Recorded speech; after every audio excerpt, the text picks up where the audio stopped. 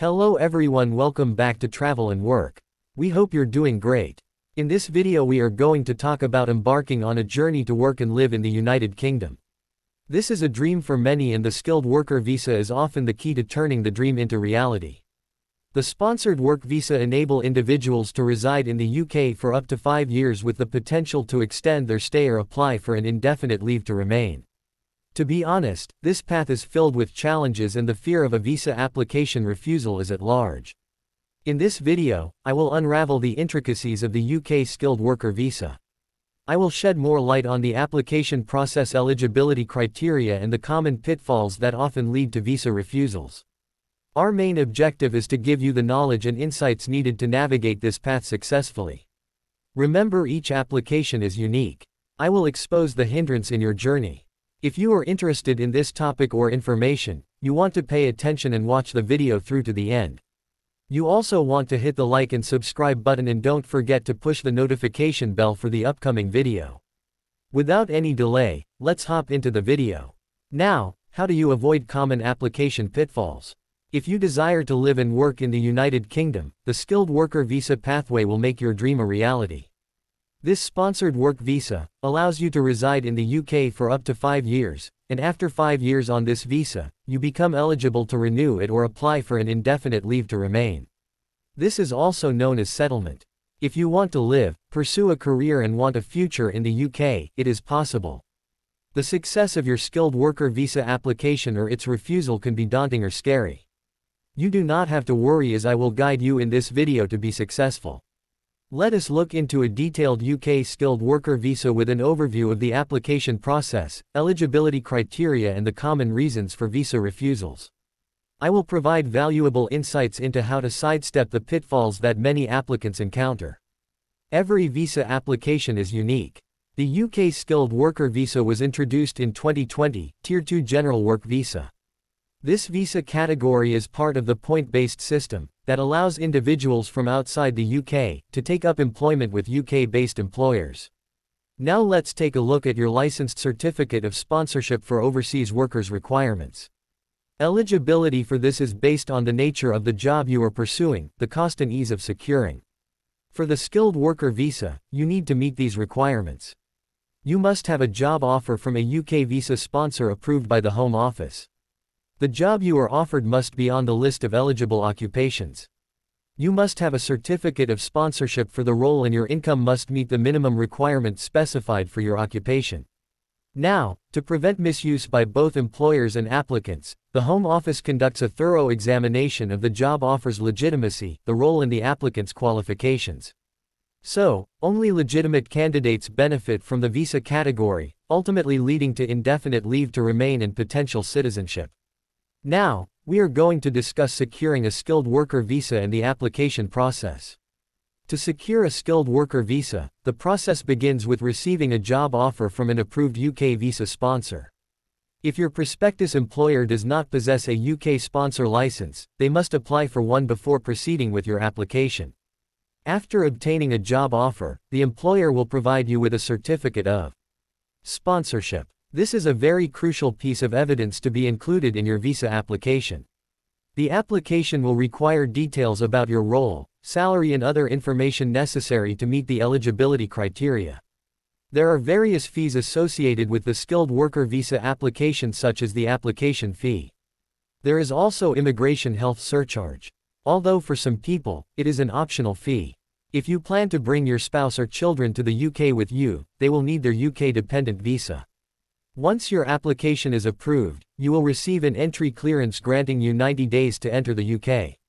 For visas valid for over 6 months, you will need to collect a biometric residence permit upon your arrival. Now, let's discuss the eligibility criteria for the UK skilled worker visa. The fundamental requirements for the UK are as follows. You must have a job offer from a Home Office approved UK visa sponsor. You need a certificate of sponsorship for the role eligible occupation. The job must be on the list of eligible occupations. Again, your income must meet the minimum requirement based on your occupation. You should demonstrate proficiency in English at the Home Office's specified level. You need to have £1,270 available in your bank account to support yourself upon arrival unless exempted from this requirement. You must meet the minimum income requirements, which are currently £26,200 per year. That is, you must be earning £10.75 per hour. This wage is for specific jobs. Some flexibility exists for applicants who may earn between 70% and 90% of the going rate for their roles. The list of eligible occupations is extensive, and if your job title is not listed, there may be similar roles that qualify. An example is a chef. A chef is a qualifying role but a cook is not. You have to be clear about the exact job role.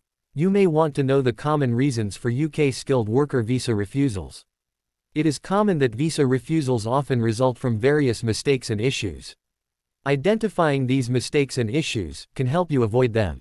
During your application process, application errors, simple mistakes, such as typos or incorrect dates, can lead to your application being rejected. Ensuring that your applications are error-free is crucial, as inaccuracies can make it appear that you are not eligible. Applying too early is not good as well. For a skilled worker visa, you must have a valid job offer from a UK visa sponsor before applying. Failing to secure a certificate of sponsorship before making an application can lead to an invalid application. Insufficient or lack of funds also can lead to a refusal. Sufficient funds are essential. Some applicants need to show that they had £270 available in their bank accounts. Failing to provide evidence or having an adequate amount can result in refusals. Also, omitting information, leaving out requested information, can be seen as an intentional omission. This can negatively impact your application. You need to always provide completed, accurate information. Providing false or counterfeit documents will severely impact your application, even if it is done unknowingly. This can lead to refusal. Always ensure the documents you submit are genuine and valid. Failure to disclose previous visas can also have a negative impact on your visa application. Being honest is so important. You don't want to conceal information of your previous visa refusal. Providing incomplete information can lead to repercussions, including a 10-year ban on entering the UK.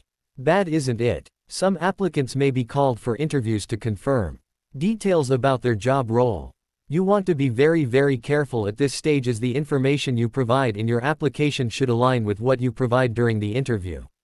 Failing to include requested documents or submitting photocopies instead of the originals can lead to refusal. Failure to meet financial or salary requirements, misunderstanding or miscalculating salary requirements can lead to ineligibility issues. Both the applicant and the employer must understand the salary prerequisites. Now, how do you ensure that your UK skilled worker application succeeds? You must be equipped with this knowledge to enhance your chances of a successful skilled worker visa. Make sure to follow these steps to improve your application's quality and accuracy. You can also seek professional advice. You can also consult with experienced immigration professionals, who can provide tailored guidance. You must avoid relying solely on friends and family for advice, as they are unregulated immigration advice.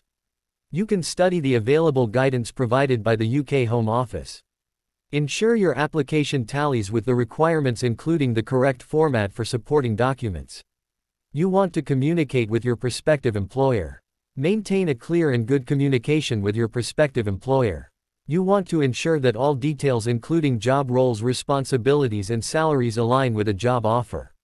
You need to approach the application process diligently. Go over your application several times. Look out for errors and inaccuracies before you make the submission. You need to be honest and transparent in your application.